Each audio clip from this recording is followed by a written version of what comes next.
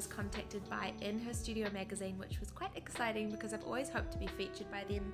It's an American magazine that features female artists in their creative spaces, and they do a really good job with the curation and the writing and the photography.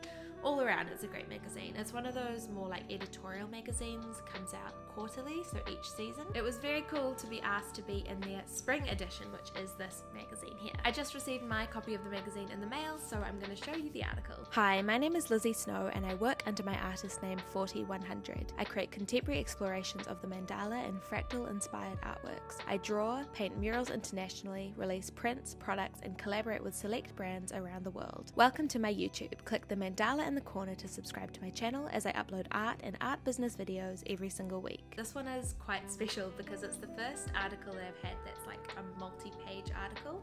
I've had 2, maybe 3-page articles before in magazines, but this is like a full 8-page article. And the other exciting thing is that it's like the very first one. So yeah, that's very exciting. Little milestones got to celebrate.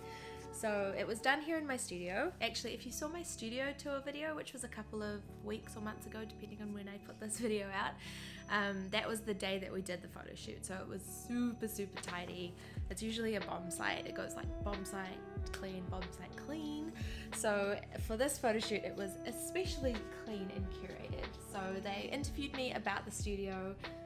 They asked really interesting questions, so I really recommend checking out the magazine. They asked me questions like how to set up a studio on a budget, describing the studio, describing my past studios, future studios, what I use each space for, questions about art business and how I got to where I am today, and lots of different things like that. It's a really cool magazine because each season of the magazine they interview quite different people and they all have very different looking studios. It's a very inspiring magazine to read for artists and creatives.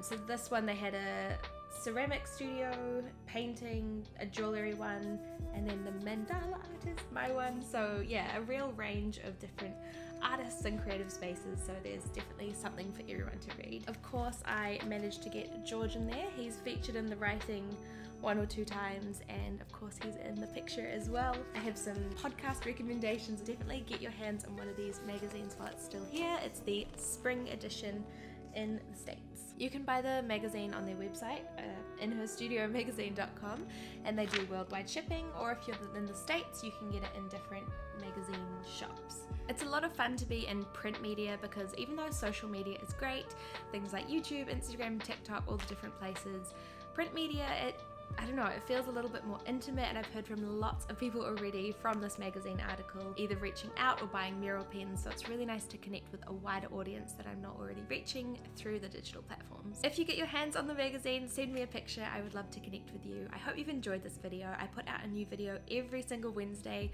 on art and art business, so make sure to like, comment and subscribe, and I'll see you next time.